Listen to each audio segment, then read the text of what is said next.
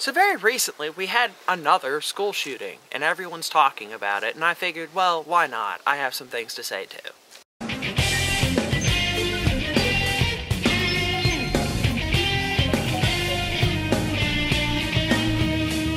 First and foremost, when we're talking about school shootings, we have a lot of different ideas being bandied around right now in this whole frenzied reaction to this terrible event. Quite a tragedy, it really is. And we have a lot of people proposing a lot of ideas and things.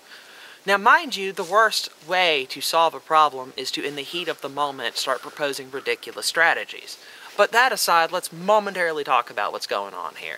We have people who are like, let's arm teachers and let's put guards in schools with guns. And, alright, if the problem is people getting shot and we have vulnerable people in a place where they could get shot, let's, I don't know, not add more guns to that equation, first off? Like, I don't know, I think I'm talking from a reasonable standpoint here when I think if the problem is people getting shot, putting more guns into a crossfire situation with panicked students running around in a chaotic situation where we don't know who might be the shooter or what, I don't think more guns there is gonna be the best answer. And yeah, let's not mention the fact that if all the teachers are packing heat, that shit's not conducive to learning. I mean, what happens the first time a teacher flips his shit? Because let's be honest, we have nut jobs in every profession, and teachers are no exception.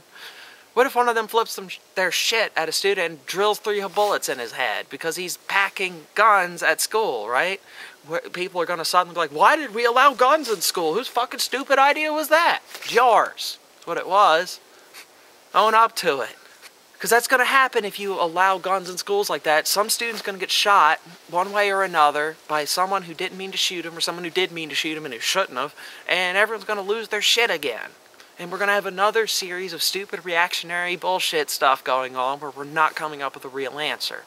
And while we're at it, what would help, right? Well, first and foremost, I think we need to have a long, in-depth, and calm, reasonable discussion about why people are shooting each other in schools in the first place. Why is this happening? Why are people shooting each other? Why do the kids feel the need to take this extreme form of a final out?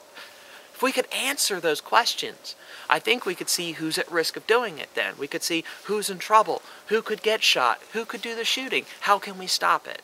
Those are the questions we should be asking, because if you're trying to limit guns, which is the other answer people try to say, let's ban them all and shit.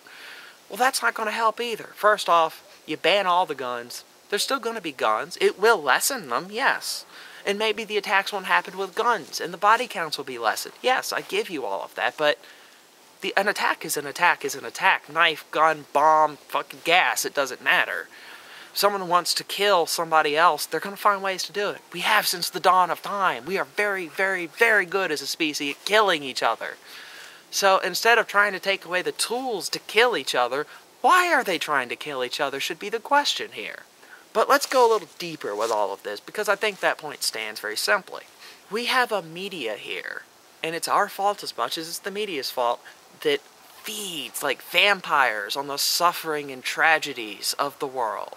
That shoves cameras in their faces and asks them how do they feel just because everyone you loved got shot. How does it feel? Are you... what? I don't even have words for that level of horrifying monstrousness. You know how that feels unless you're a goddamn sociopath. Sorry, everyone knows to some level or can imagine or at least be horrified of the concept of losing someone you care about. You don't need to ask them on primetime television how exactly do their tears feel. That, I think, is one of the big problems we have here. We have a news media that takes these people who, in some cases, these shooters are looking for a final strikeout, a lash out against society and the world that doesn't understand them or whatever. And they want to be known, finally. They want to be recognized. They want to be infamous. They want to finally get their moment. You know what? They get it. Every time someone does something like this, there's a gigantic media shitstorm about it, where they interview every man, woman, child, and dust particle that could have been somehow related to the grandmother of somebody who got nearby a shooter. And then they hound it and hound it and hound it and make it this big thing, and it's now primetime news. It's talked about for 24 hours a day, right? And you know what that does? I'll tell you what it doesn't do. Help. Doesn't help anything. Talking about the news is one thing. Saying this happened, here's the details, is one thing. But doing some Fox News bullshit where you gotta sensationalize this whole thing, you gotta talk about every conceivable goddamn stupid little angle to keep fishing up news stories where you talk about, well, he probably did this, and playing violent video games may have done this, and let's interview every single crackpot junkie who's smoking crack who's nearby. None of that does anything. It does not further our understanding of the story. It does not help the people, the victims, the bystanders. It doesn't help us understand how this tragedy came to pass. All it is bottom-sucking feeding on misery and sorrow to make a quick fucking buck. And for all the people out there who eat that media shit up, looking at Fox News and all of that, and every other news organization does it, because it's not just Fox, they're one of the most egregious offenders, but they all do it. And if you're sitting there eating that shit up and providing the demand for this bottom-feeding predatory reporting, then you're part of the problem. Well, what are you doing? You're part of the problem because you're sitting here making someone even more infamous by talking about it. At this point, first off, the damage is done. Like, it's already done. I can't add to this guy's infamy with my YouTube channel. And secondly, what am I doing about it? I'm proposing an alternate theory. I'm at least trying to start a dialogue that does not involve, let's sensationalize the attacker, let's sensationalize the victims, and let's not have facts. I'm trying to have a discussion here where facts are actually understood and used, and the reality of a situation is actually taken into account instead of the I'm angry and let's make stuff happen.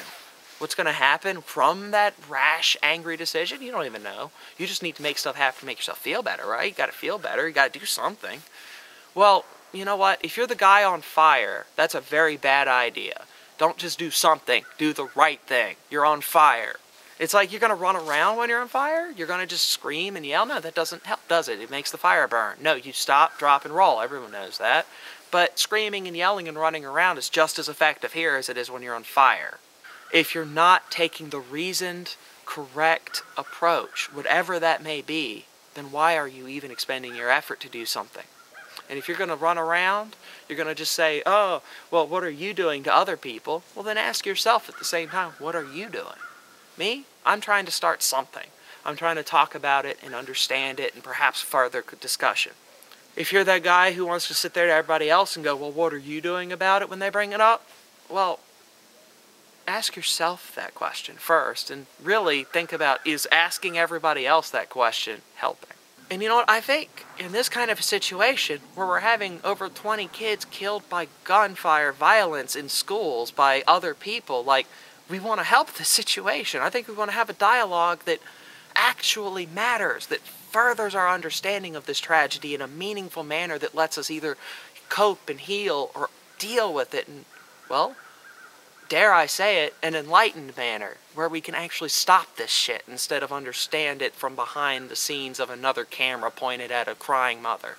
Because quite simply, what we have now is reaction in our society. Tragedy happens, we react.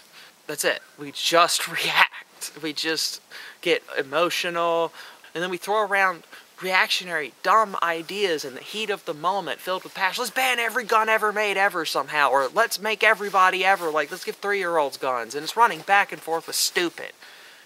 None of this is helping. It's all reactionary. Let's prevent. Let's work to understand, analyze, and then prevent these tragedies. And while we're at it, let's not try to feed on the suffering and misery of the people caught up in this. It doesn't help them, it doesn't help us, and it's just not healthy. It's just something to think about. And while we're at it, cars. Every time! That takes these horrible events and shoves cameras in people's faces and throws cars in their videos. And